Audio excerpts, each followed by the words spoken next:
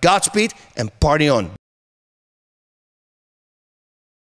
Spencer Lazar here at the Arnold Expo with Duane "Bang" Lugwig. We just found out that his fight will be canceled against Amir Sadollah, unfortunately. Give us some insight on what happened.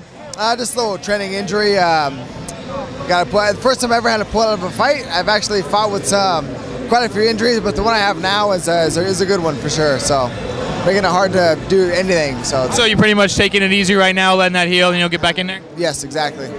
And any next opponent, though? Someone maybe you'd like to fight when you get better? I like to fight Amir, eventually. I think that was a good matchup for the fans and for myself. So hopefully that can come to terms after this injury.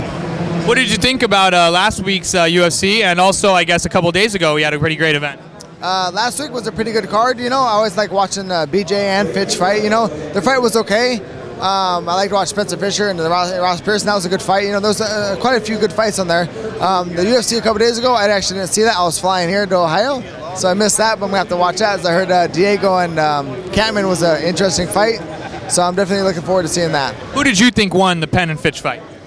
I mean, that was a close fight. I think it could have went to either guy, but it was like the first round and a half went to BJ, the second round and a half went to Fitch. So it was kind of a toss-up, it's just the way it goes. Do you think maybe because situations like that, we should be doing a half-point system or some sort of system other than the 10-9 must like we have going on right now to help? I think the scoring system is okay. I just think the judges need to be a little more educated, I don't know who they had judging.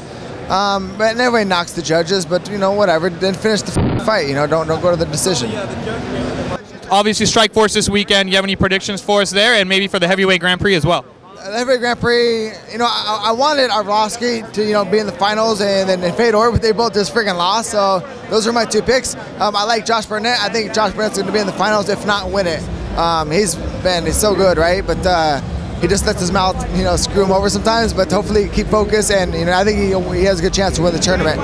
This weekend, or tonight actually, George Grisel, I want him to win. Jorge Masvidal and Billy Evangelista, it's an interesting fight.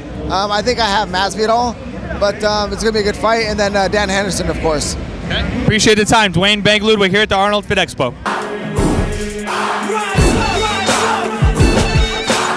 Godspeed and party on. Hey, I'm Duane "Bang" Lugwig with the UFC and K1 Max, and please check out ProBoxingSupplies.com.